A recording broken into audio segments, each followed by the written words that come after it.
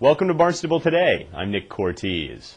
We've been doing a little schedule shuffling on our daily talk show, Barnstable This Morning, and we've rolled out our new lineup this past week. In addition to moving around some of your old favorites, we added a brand new guest this week, freshman State Representative Randy Hunt, who will join us each Monday at 8:10 a.m. In his first Barnstable This Morning interview, Representative Hunt on January 31st highlighted some of the bills he's filed or refiled to begin his first term, and he discussed his overall legislative priorities. Well, I have put about 10 bills in myself. Some of these are refiles, meaning that they were in the last session, they're happening again.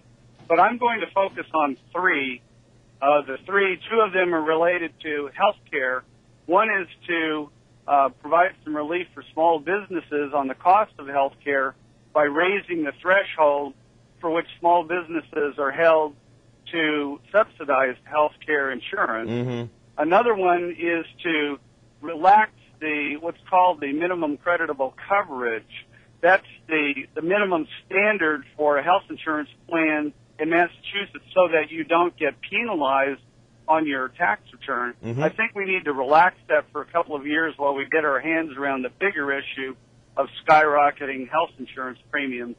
And the third one is something that I bring as a CPA, and that is I would like to study the possibility of simplifying the personal income tax laws in Massachusetts and essentially bring it down to taking your federal taxable income, multiplying it times the rate, and voila, you're done. There's your state income tax. It would simplify things and actually release a number of people from jobs at the Department of Revenue to go over to weed out and chase down fraud, waste, and abuse in our other departments. On Tuesday, February 1st, Barnstable Police Chief Paul McDonald discussed with us a recently completed crime statistics report in the town of Barnstable.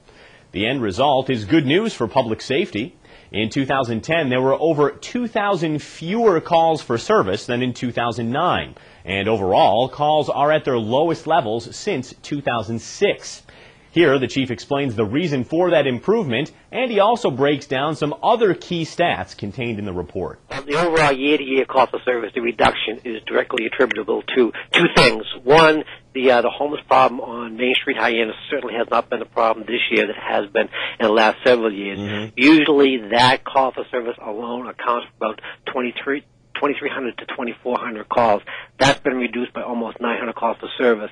That coupled with the number of false alarms, our false alarm reduction because of new ordinance the town passed 3 or 4 years ago, that's down almost 30%. So that accounts for another 1,200 calls reduction, which is good because this is what we're trying to do. You know, rather than answer these calls, we're looking for ways to free up the police officers' time so we can put them out on foot patrols or bicycle patrols. That's what the residents are looking for, looking to get the police officers out of the cruisers and back out onto the streets and into different villages. And the only way we can do that if we free up their time.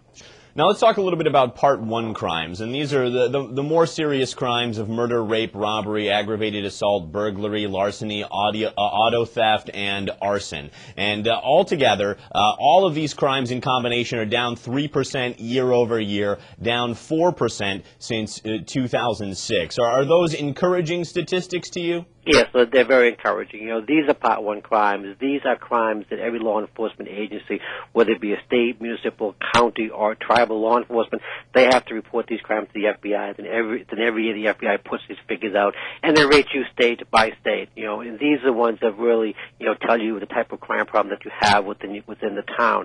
And as you can see, they're down 4% over a 5-year period. And our goal is to keep that going down 2 to 3% every year over the next several years. And we can do that by attacking the root cause of most of the problems here, and that is the drug offenses. And if you look at the next page on Part 2, you'll see the drug offenses are actually going up. Yes. Well, they're going up not because the problem's getting worse. The numbers are going up because we're being very proactive and very aggressive going after those type of criminals. This week, we welcome the Hyannis Area Chamber of Commerce to its new time slot on Thursdays with an appearance by Sharon Hawkins, the chair of the Chamber's Board of Directors. We asked Sharon about the search for a new chamber president and CEO and what the board hopes to accomplish with a new leader that perhaps wasn't being accomplished under prior leadership. Here's what she had to say. Well, one of the things that the board has decided to focus on in 2011 is an increased focus on sales, marketing, tourism. The tourism committee had not existed for a while. We have reinvigorated that tourism committee. We have an active 14 business people on that committee. So we're looking to improve our tourism and marketing for the town so that as representative of our members, we're going to do things to bring more business to our town and to bring more tourists to our local business. I wonder if you could give us an update on your search. Yes, actually, we've had over 60 people that have applied for the job. We've been very impressed by the quality of people that have applied. It's amazing just what talent is out there. We have narrowed it down. There was a process of going from the 60 down to 24, and now we are down to 6 finalists that are going to be interviewed by the search committee. So then what is the timetable for making your final selection, Sharon? The interviews will be taking place next week, and we hope to make the announcement by the February 23rd, after the February 23rd board meeting. Later on the Thursday show, Finance Director Mark Milne spent some time with us explaining how Governor Deval Patrick's recently released budget proposal may impact our own budgetary process here in Barnstable. Mark believes that the numbers could change substantially between now and the time the FY 2012 state budget is adopted, but his conservative projections have left the town finance department feeling optimistic about the governor's proposal. Yeah, we were in our preliminary development of the 2012 budget, we were expecting that to come in closer to a 10% cut, which would have been closer to a $100 million reduction in that account, or about $90 million. So this is actually a little better than what we were anticipating. It's about a 7.5% reduction to unrestricted aid. So from a budget planning perspective, that was good news for us. Though we get very little in that category of aid anyways, still it's 2.5% better, or about $100,000 better than what we were expecting.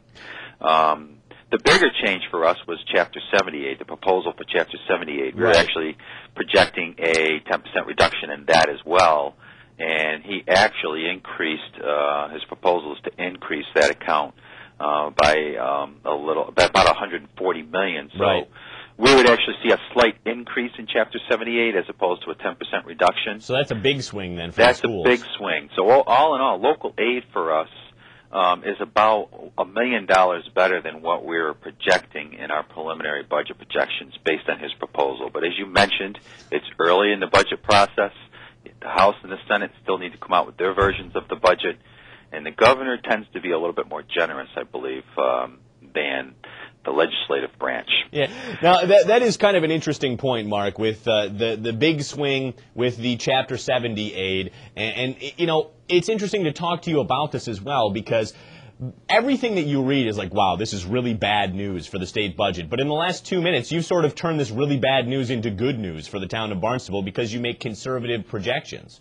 Yeah, we've always been cautious about where local aid's going to go, because history has shown us that in any one fiscal year, like back in 2004, we were hit 20% where other communities were held harmless. And so something like that could happen again to us by the time this process gets finished. So we're going to proceed forward with our original budget projections. Being cautious, we need to have some recommendations on the table for how we're going to reduce our budget in the event that we do receive a 10% reduction. But at the end of the day, if we don't, we should be in pretty good position to be able to maintain services. Remember, if you'd like to see any of these interviews in their entirety, every episode of Barnstable This Morning is available to watch online. You can find them in the town's video archives at town.barnstable.ma.us. Also, to see our revamped weekly schedule, check out the town manager's e-newsletter. That's also available on our website. Well, that's all for now. Everybody have a great weekend. I'm Nick Cortez, and we'll see you next time on Barnstable Today.